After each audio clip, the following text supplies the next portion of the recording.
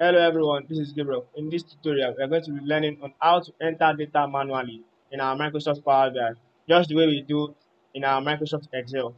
Now, the first thing to do is to go to this enter data here. Once you click on this enter data, this dialog box will open. Now, here, this is the column. You can as well add other columns. Can you see? Now, let's say we want to name this column. So we double click on this. So let's say name.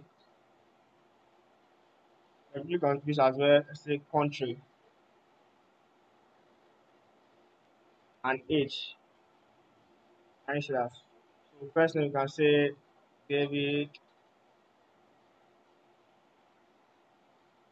Mike, Gabriel.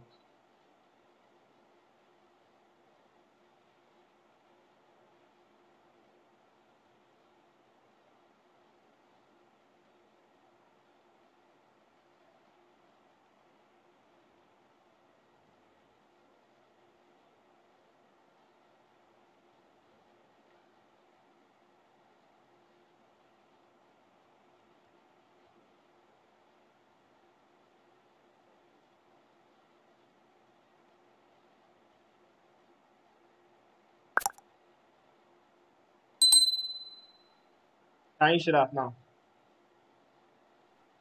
We can rename the table name. Can you see? Let's say details